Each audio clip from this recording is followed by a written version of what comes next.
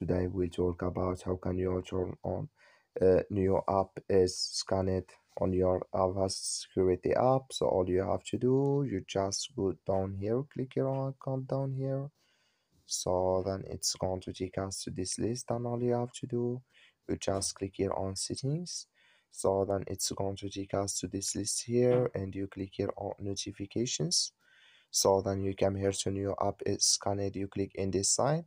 Then like you see this color show for us, that's mean your app is scanned, it's enabled with us now. That's all you have to do. I wish know you I get it. That's also because before I forget, it's for notifications. That's all. Thank you for watching. Don't forget to support us by liking, subscribe.